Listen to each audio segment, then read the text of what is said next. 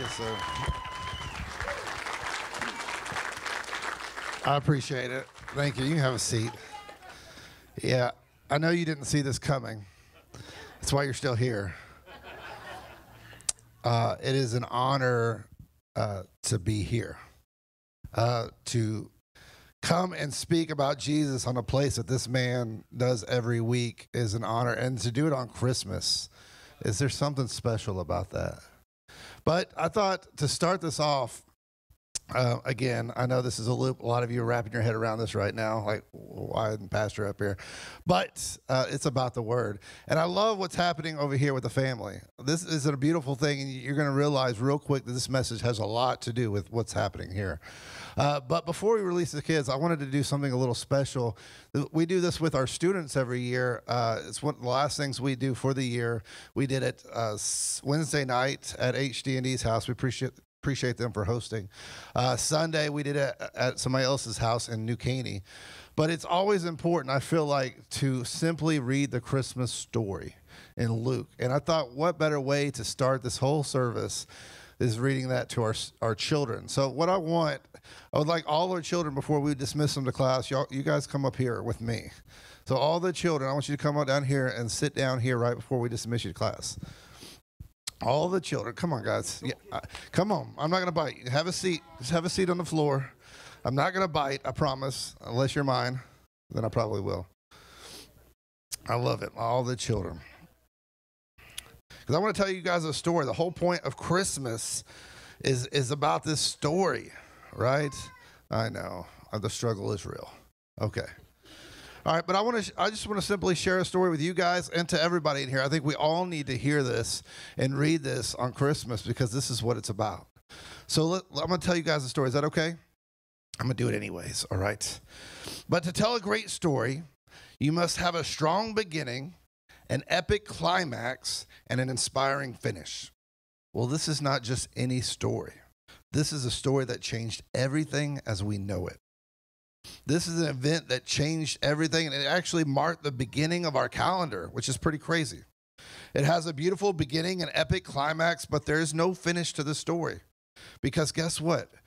You guys carry on this story, right? Each and everybody in this room continues this story every day. But we have to start from the beginning. From the beginning, there was an amazing father who loved his children so much, more than existence itself. Of course, he created existence. Sadly, over time, his children left him, and he missed them so much. Not only did his children leave him, but they decided to abandon all that he had taught them.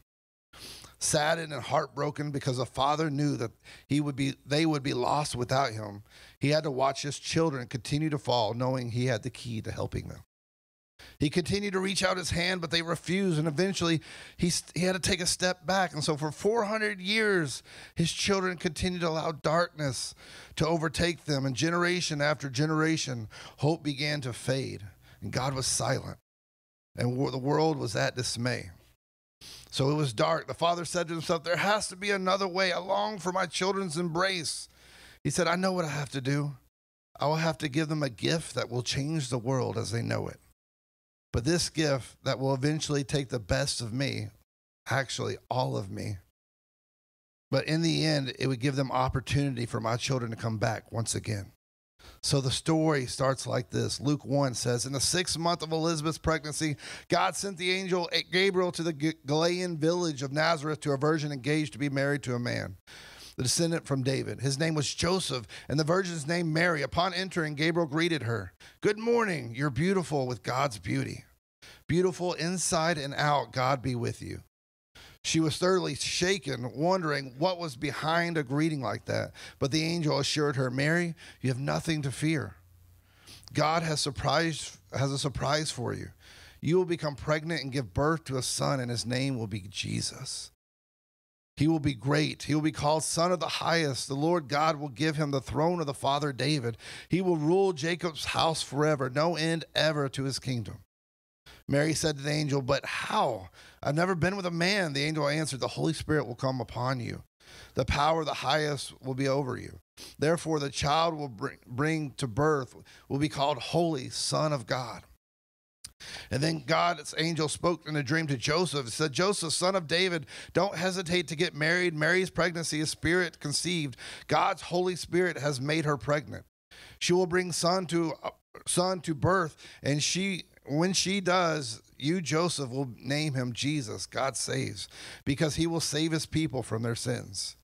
This would bring the prophet's early revelation to full term. Watch for this. A virgin will be pregnant and bear a son. They will name him Emmanuel, which means God is with us. So in that time, the king at the time, he heard about this, and he made him nervous because he didn't want to take any power away from himself. So he had to go and search for this Jesus, because eventually he wanted to kill him because he was afraid the power would be taken from him. But listen, no man can take power from God. It's pretty incredible. Then about that time, Caesar Augustus ordered a census to be taken throughout the empire. This was the first census when Quirinius was governor of Syria. Everyone had to travel to his own ancestral hometown to be accounted for. So Joseph went from the Galilean town of Nazareth up to Bethlehem in Judah, David's town, for the census, and a descendant of David, he had to go there. He went with Mary, his fiancée, who was pregnant. While they were there, the time came for her to give birth. She gave birth to a son, her firstborn. She wrapped him in a blanket and laid him in a manger because there was no room in the inn. So all this darkness, and then just like that, Jesus appears and brings light back into the world. It's a beautiful picture. After 400 years of silence and darkness, God reveals himself in a baby. Little did the world know that this baby was the first light that would soon bring this light back. And then the story continues. There was a shepherd camping in the neighborhood. They set night watches over the sheep. Suddenly, God's angel stood among them, and God's glory blazed around them. They were terrified. The angel said, "Don't be afraid. I'm here to announce a great and joyful event that is meant for everybody worldwide. Yes. A Savior has just been born in David's town, a Savior who is Messiah and Master. This is what you're to look for, a baby wrapped in a blanket and lying in a manger." And at once the angel was joined by a huge angelic choir singing God's praises. Glory to God in heavenly heights, peace to all men and women on earth who please him. And this word continued to spread. And the life of Jesus continued to change people's lives. Because of Jesus, the ultimate gift to the world, light was brought back into the world. God restored hope to the world. Because Jesus loved his people, we are now able to know who he is and have a relationship with him.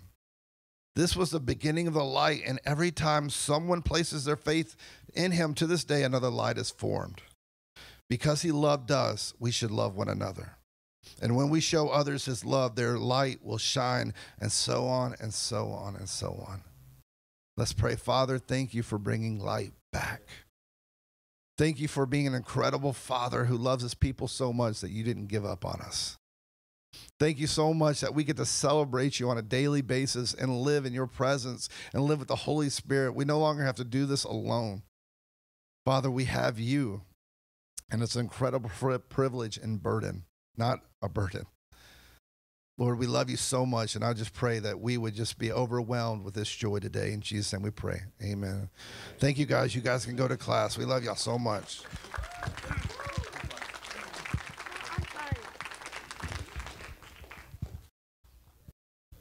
I think it's so important for us to remember the basic principle, our idea of who Jesus is during Christmas. Because this is what it's about. I know we get wrapped up in all the gifts and the overwhelming needs of having to make sure everybody has the right gift and all the decorations and all this kind of stuff. But it's all about the ultimate gift that is Jesus. So as the kids are leaving, I want to share another story with you guys. This one's just for you. All right? 'Twas the fight before Christmas, and all through the house, not a creature was peaceful, not even my spouse.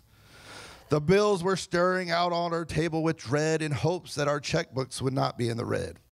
The children were fussing and throwing a fit when Billy came screaming and cried, "I've been bit." And Mama with her skillet and I with my remote, she said, "You change one more channel and I'll grab your throat."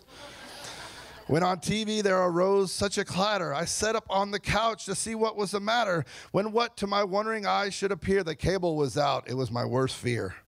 The Cowboys, the Celtics, the Raiders, the Knicks, without Sports Channel, I'd soon need a fix. And then in the midst of my grievous sorrow, I remember the times I had promised tomorrow. Not now, my children, but at some soon time, Dad will play with you and things will be fine. Now, under conviction, I looked at my wife. Where was my kindness? Why all the strife? My heart quickly softened. I now saw my task. Some love and attention was all that they had asked. I gathered my family and called them by name and told them with God's help, I'd not be the same. We'll keep Christ in Christmas and honor his plan. No more fights before Christmas. On that we will stand. My children's eyes twinkled. They squealed with delight. My wife gladly nodded. She knew I was right. It was the fight before Christmas, but God's love had come through. And just like he does, he made all things new. What an incredible story. I love the heart of this, and it's silly, but it's so true that we get so overwhelmed with the anxiety of all the things we have to do, all the presents we have to wrap. Of course, that's stress my wife takes on because she does all the wrapping. But there's so much stress involved in this holiday that we soon forget that it is all about us being together. So I just want to talk. I don't have a great revelation for you this morning. I don't have something that will just like light bulb go off in your head. I simply want to remind you and encourage you that this season is about us being together. It's about us being connected to the Father and realizing, that's why I said it's so, what you guys are doing and coming together is all about this message. You don't even realize, because it's so important. It's not about presents, it's not about the gifts. It's us simply being reunited with the Father and being connected with one another. And it's a beautiful thing. And I want to start in Acts 2:42, which is a very different place to start for a Christmas message, because Jesus is not present in this moment. Of course, through his disciples he is, but he's not physically here. This is actually after he left and went back, and then now the disciples carried on the mission. But I think it's important, if we really want to understand the birth of Jesus and why it's so significant, to see the results of what had happened because of his life. Because he came to this world on mission. Even though he's a baby boy, it was still a mission. And as he grew for 33 years, he accomplished this mission. And this is what you see, the product of Jesus. It's a very familiar verse. It says they devoted themselves, this is 2:42 in Acts, they devoted themselves to the apostles' teaching and to fellowship, to the breaking of bread and to prayer. Everyone was filled with awe, and many wonders and signs performed by the apostles. And the believers were together and had everything in common. They sold property and possessions to give to anyone who was at need. Every day they continued to meet together in the temple courts. They broke bread in their homes and ate together with glad and sincere hearts, praising God and enjoying the favor of all the people. And the Lord added to their numbers and daily who were being saved. What a beautiful picture of togetherness, right? This is essentially why Jesus came and died, for people to come together, to have faith in him, to restore that relationship. And as a result, they restore relationships with one another, creating a bond that is stronger than anything that man can do. A bond that brings people together, that makes them stronger than anything ever before. That only God can bring people. Look around in this place. There's hundreds of people in here with different backgrounds, different stories, but we're all in the same building worshiping the same God. Amen. This is what Christmas is all about. This text is a product of Jesus. We celebrate his birth because it was the beginning of hope being restored for humanity. And Acts 2:42 offers a formula that only works because of his revival to earth, his arrival to earth. The formula is me and him, and me and you. That's it. That's the formula, right? A key word in this passage here was devoted too. It starts off saying we were devoted. It's not a casual acceptance of his Jesus stuff. This is a sitting on the edge of your seat, hanging on to every word, and you just can't get enough type of devotion, right? And they were devoted to teaching and prayer to God, and they were devoted to one another. Edge of their seat, all in devotion. Not this, I'll see you Sundays occasionally. This is, I'm all in for you. We're in this together, right? We're going to spend eternity together. We might as well get used to one another. And you know what? There is one word that resides in the foundation of all Scripture, and it's the word together. If you really look at the foundation of the word, the foundation of everything that we teach and we learn from his word, it's together. He came so that we could be united with him together and united with one another so that we could be together. Our culture and sin has so mixed up about this mindset because it's all about independence. We don't trust anyone. We block yourself off because you might get hurt. The government is out to get us. This word hopeless resides in our culture. And God is saying, no, no, no. It's about being together, about coming together. So this text is like a checklist. So we're going to look at, where's it at? John 17:20. So we're backing up. We talked about the disciples. We're going to back up a little bit. This is right before Jesus is taken captive, and he has to spend some time with Dad. Right? And I love this prayer. He's praying, he's talking to God in this moment, knowing what was about to happen, knowing his future, knowing he's going to a cross, and he's about to be captured, and he spends some time with Dad. You ever think about what would you be praying about in that moment? What would you be saying? Lord, get me out of this situation. I don't want to do this. Well, there's a little bit of that too. But in this moment, I love this moment in verse 20. And you know what? He could ask for anything. He could do anything. I mean, he's God. But this is what he's asking. He's praying for you. He says, I pray for also those who believe in me through their message, that all of them may be one, Father, just as you are in me and I in you. May they also be in us so that the world may believe that you have sent me. I've given them the glory that you gave me, and that they may be one as we are one. I and them and you and me, so that they may be brought to complete unity. Then the world will know that you sent me and have loved them even as you have loved me. Father, I want those who have given me to be with me and where I am, and to see my glory and the glory you have given me, because you have loved me before the creation of the world. Righteous Father, though the world does not know you, I know you, and they know that you have sent me. I have made you known to them and will continue to make you known, in order that the love you have for me may be in them, and that I myself may be in them. His prayer was for togetherness, that they would be together with the Father and they would be together with one another, that they would create a bond that would be much greater than anything, and they could conquer so much more together. Right? The church is at war too much with one another. We should come together and unite and be one. That's what he came for. That's what he died for. So that we can be with a Father and that we can be with one another. We were made not just to be in a relationship with a Father, but we were made for each other. Wrap your head around that. You were made for me, and I was made for you. That's crazy.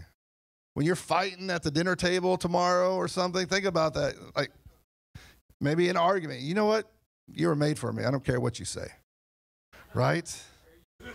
We were made for one. We were made for this right here. You were made for, and I was made for you, to connect, to build, to bring hope, peace, life. Togetherness is essential for our faith to grow and a relationship to thrive. So first thing, together brings hope. I don't know if you've ever thought about that. Actually, Josiah hit on it a while ago, and I shared this a few years ago in New Caney, and it just came back to me. But I think about, that 400 years of silence and what the world must have looked like.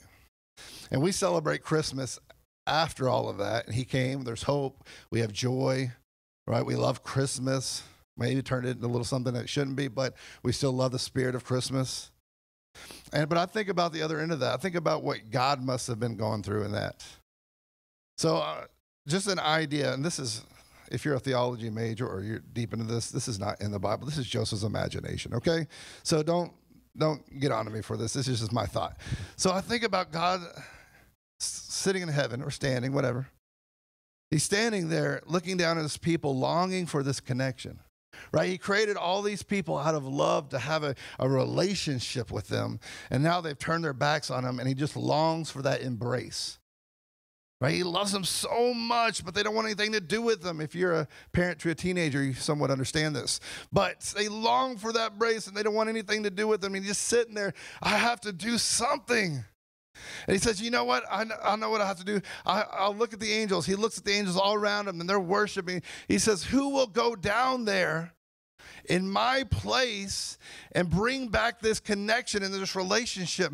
And he looks around, and it's like asking somebody to pray in a big crowd. Everybody's looking around, looking down. Nobody wants to pray. And that's kind of what I picture the angels. They're singing, and then all of a sudden he gets a tap on his shoulder in the right hand, and there's Jesus. Says, Dad, I'll go. He's like, no. Who will go for me and represent me in such a mighty way and go down there and connect my people? And Jesus taps on his shoulder and said, Dad, let me go. He said, no. This is going to be hard. Who will go in my place? And Jesus said, Dad, I would like to go. And God's like, no, you can't do this. This is not for you. This is going to be a hard thing. And then he looks at his angels one more time. Who will go for me and represent me? And Jesus says, Dad, let me go. Said, no, they will hurt you. I can't let you do this. Who will go in my place? And Jesus says, Dad, let me go. He said, no, you don't understand. They will kill you. They will kill you. You don't understand. It's going to be hard. They're going to push back on you. They're going to spit on you. They're going to tear your flesh apart. And Jesus says, it has to be me. It has to be me. And with tears in his eyes, he sends his son down, a part of who he is, and sends him down to humanity, knowing what he's gonna have to go through, and he sends him down and brings hope to humanity. It breaks his heart to have to do that. Again, this is just Joseph's imagination. But to send part of himself down there knowing.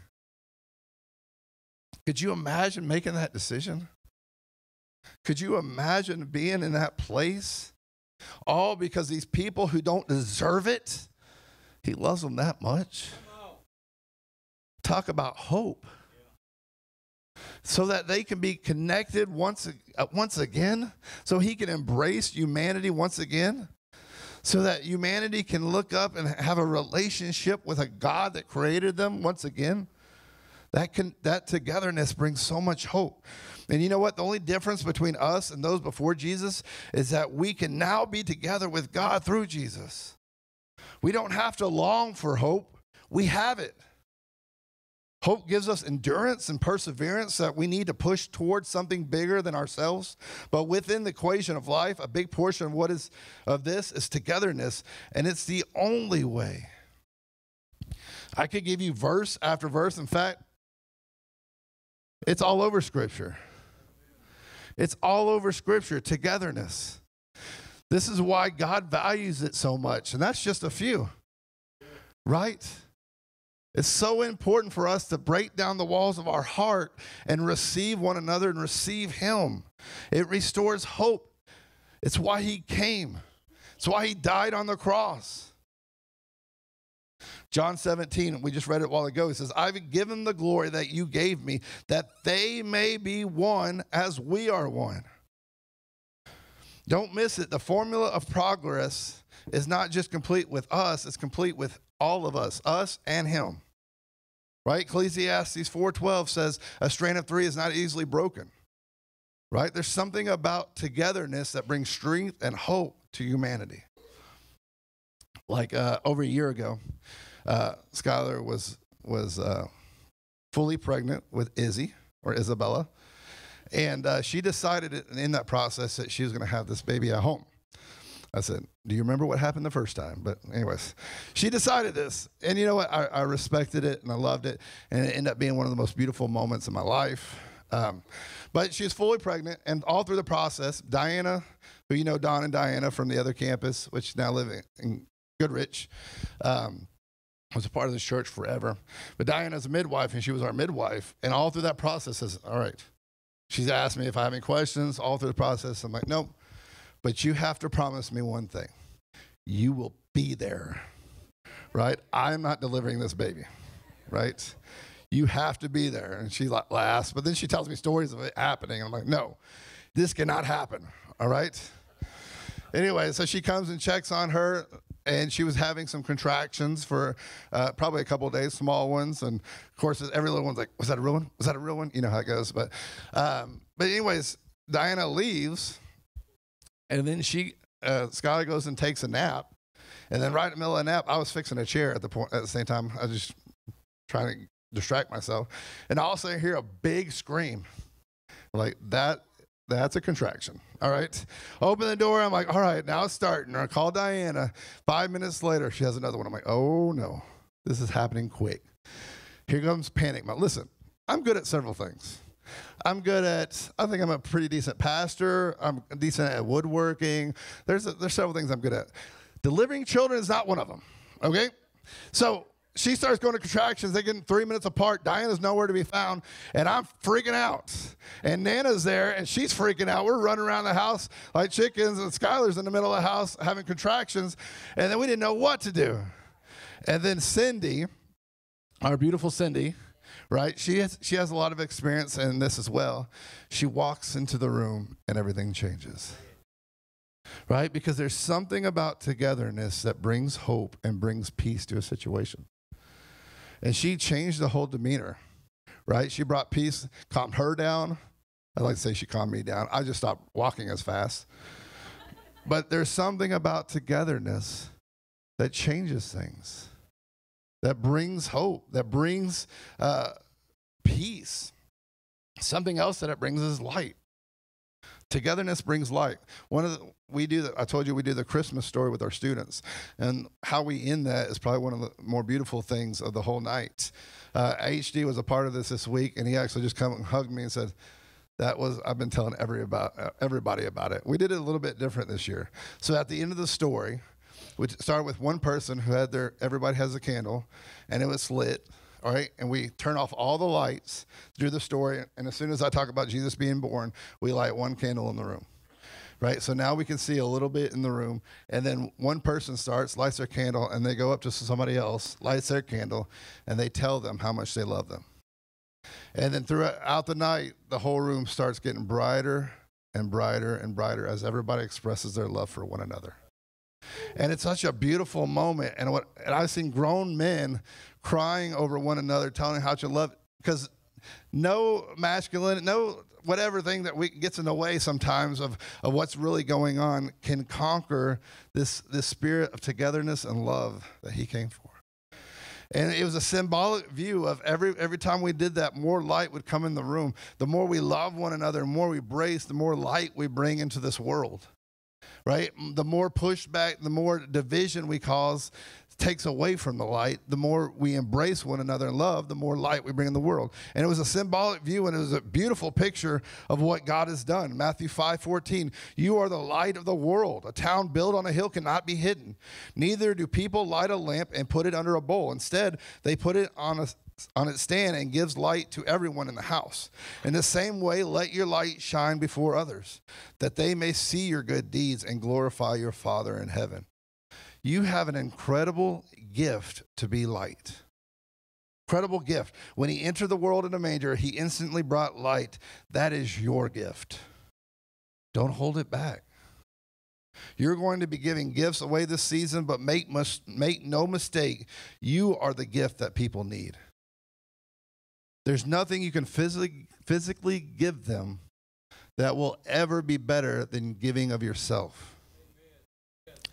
Yesterday, I had this beautiful moment with my dad. My dad's my hero, right? And I've been blessed. I have 2 motorcycles, very blessed. I have a 2000 Harley Do Softail that somebody blessed me with. And for the longest time, I just saw my dad on that bike. And so this Christmas, I thought, you know what, finally I'm going to do this. And I wrapped up the title and the key, and I gave it to him. And I never saw my dad cry until last night, and he opened that. And it wasn't about the gift. It's about what it means, this honor and this love. And it was such a beautiful moment. And then we didn't need motorcycles or any of that kind of stuff. It was about people coming together, showing each other how much we love one another by being present. It was an amazing moment. We have this phrase in our student ministry, I say it all the time, that this is not our burden, this is our privilege. Right? We have to remind ourselves when sometimes working with teenagers that this is not our burden, this is our privilege. Or ministry, but I take that with people. People are not our burden. They are our privilege. We get to love one another. We get to have opportunity to have a relationship with. Right? It is a privilege. It's an opportunity. When I was a child, many of you probably did this. Again, my dad, my hero. My dad's a cop as well.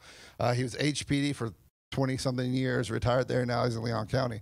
But when I was a kid, I remember sneaking into his closet and putting on his uniform and like pretending to be him because I love my dad. And you fast forward to when I'm 17, I remember he asked me, or actually he's telling me that he had to go pick up a prisoner in Louisiana. Yeah, we bonded over a prisoner. Anyways, he asked me, or he told me this, and I said, Dad, I'll go with you. He had to drive all the way there all night and drive back. And so I was like, Dad, can I wear a uniform? And he's like, no. I'll give you a polo. Done. And so I put that polo on. It has sheriff's department on there. Tucked it in, jeans, boots, put my straw hat just like the deputies. Walked in that room. Oh, yeah, feeling good about myself. Right, got in that car, a police car, drove all the way there, picked him up. On the way back, I noticed, Dad's getting tired. Dad, you want me to drive? And he was so tired, like, yeah, I guess so. He pulled over. Opportunity, right? He falls asleep. I book it. 100+ miles an hour. Who's going to stop me? I'm in a police car. Come on. Opportunity knocks. It was incredible. But it's funny how we do that with the people that we love. We love to mimic them. We want to be them. I always wanted to be my dad. I always wanted to be in his shoes. It's no different than Jesus. An opportunity to love and connect with others is an opportunity to stand in his place, to be in his shoes, to be the presence of God. And through that, through this togetherness, it also produces change. You can't help but be changed by God's love and God's people. I could go around this room and tell you testimony after testimony of people who have such peace because of God, or how drastically God changed their lives and their families through togetherness. That God got a hold of their lives and put the right people in there, and it just drastically changed who they are. And have you ever noticed, like reading through scripture over and over and over, everyone who came in direct, intimate contact with Jesus changed permanently? It wasn't they said a prayer and then they were off to the same stuff they were in before. They drastically changed them, right? And I know our journey, it's up and down. But when Jesus physically approached people, when he healed people, when he loved people, the woman at the well, she went and told everybody and changed the whole city. Every time he came in direct contact with somebody, it changed them. Over and over. And I mean, his birth changed the world so much that the Roman calendar system retroactively adjusted the calendar so that Jesus' birth would be marked as the start of a new era. Come on. We, every day, whether you believe him or not, you are honoring him by simply writing the date down. Pretty incredible. There's power in togetherness. So we talked about Jesus' prayer. Here's Paul's prayer in Ephesians 3:14. For this reason I kneel before the Father, from whom every family in heaven and on earth derives its name. I pray that out of his glorious riches he may strengthen you with power through his Spirit in your inner being, so that Christ may dwell in your hearts through faith. And I pray that you, being rooted and established in love, may have power together with all Lord's holy people to grasp how wide and how long and how high and how deep the love of Christ is, and to know that his love, this love that surpasses knowledge, that you may be filled to the measure of all the fullness of God. Now to him who is able to do immeasurably more than all we can ask or imagine, according to his power that is at work within us, to him be glory in the church in Christ Jesus throughout all generation, forever and ever. Can I encourage you this Christmas to focus on being together? Together with Christ and together with one another, not just in the same room, but establishing a bond with people that is eternal. Look, just because you're in the same room with somebody doesn't mean you're together, right? We have to be devoted to one another. We can accomplish more together than we can alone. Together, ordinary people can achieve extraordinary results. Josiah, you can head on up. I want to take a moment, just a brief moment real quick. I got something else I want to share after this. But as I talk about togetherness, I can't not help but think about all those people who may be sitting in this room who've lost somebody.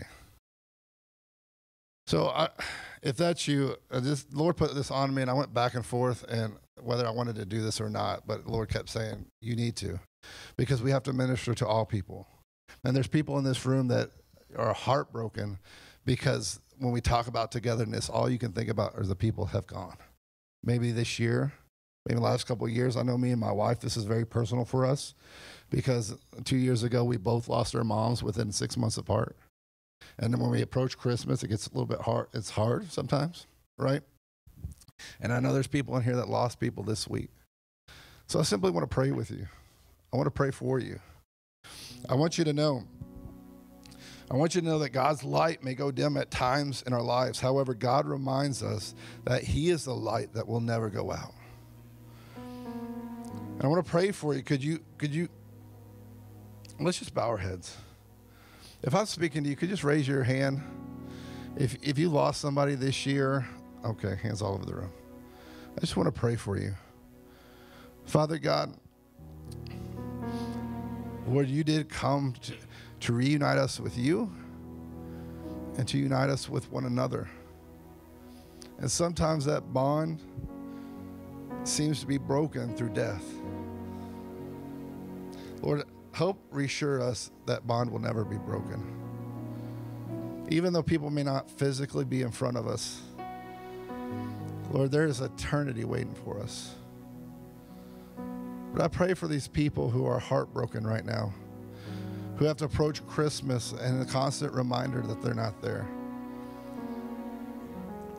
Lord, help us build everything around this grief, like pastors mentioned before, much bigger than the grief, so the grief gets smaller. Lord, help us focus on those that are here, all the things that we do have, shift our perspective so that we can have joy this season. Lord, help these people who have raised their hand, help them know that they have people all around them in this church who truly love them, who truly desire the best for them and will be there no matter what. Lord, we have family and unity because of what you've done. Because you sent your son to this earth, we now can have true community. Thank you for that, Father. And I just pray for these people. In Jesus' name we pray. Amen. Just the rest of the room, I want you to think about these things here. Togetherness is about heart, not habit. Togetherness is about love, not location. Togetherness is about vulnerability, not just visual presence. Togetherness is about forgiveness, not impressions. Ultimately, togetherness moves God. So there was this nobleman, and I'll end here. But there was this nobleman back in the day. He lived in a small village. This was long before electricity. He said, how can I make a difference in this world? I mean, he's a little bit older, so he started thinking a little more about what legacy am I leaving? What am I doing? Right? I'm just spinning my wheels, not doing anything. How am I making a difference? So he began to pray about it, and he felt led to build a large community building within the community that all this community can go to, which eventually became a church. So all these people, so he built this thing. It's beautiful, but it had no windows. And so what he did, as people were walking in for the first time, he gave them a small lantern. And they all began to walk into this very dark room with their lanterns. And with everybody having lanterns, the room just lit up. And it was beautiful and it was bright. And it brought purpose into the room, right? Without the people and without the light, there was no purpose for the building. Can I tell you something, church? You are valuable to us. You are valuable to this place. You are valuable to the kingdom of God, not just some of you, all of you. If you have air in your lungs, you are valuable to the kingdom of God. And the thing about that building with all those lanterns, when a few people decide not to show up, it changed the environment a little bit. And so when you don't show up, and this is not a guilt trip in any way, because I think sometimes especially when pastors, we go out and we run into somebody we haven't seen in a while, they instantly think we're judging them and that we're guilty. We just genuinely love you and we want to be with you. And I want you to know, and I'm not trying to twist your arm when you don't show up, we miss you because you add value to the kingdom. You bring a light that nobody else can bring. right? When he died on the cross, when he came to this earth, he had each one of you in his mind because he wanted to be connected with you, because he knew how much of value is in you. You have value. Thank you for being here. Thank you for being a part of Little Country Church. Thank you for completing our family. And don't let that light stop. It's your opportunity and privilege to continue to share it. Let's just pray one more time. Father God, I just thank you for your word. Thank you for bringing value in our life. Thank you for giving us worth, Lord. Thank you for giving us an opportunity to be together and understand what love is. Lord, I know we get wrapped up on all the craziness of the season, but Lord, help us remember that it's all so that we can be connected with you and be connected with one another. You're such a good Father. You're such a good Father. We love you so much. In Jesus' name I pray. Amen. Would you give God praise this